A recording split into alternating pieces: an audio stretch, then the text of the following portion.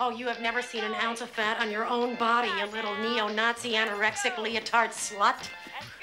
This in-name only sequel isn't scary in the least, but credit where credit is due. It is funny. Horror comedy is one of the most difficult subgenres to pull off. If given the choice, I'll always go for the serious-minded original, but I can't say this wouldn't be a good starter for young children who need to be eased into horror pictures. Thanks for watching. Feel free to like, subscribe, ring the bell for daily reviews, and follow the links below for more about this movie and many others.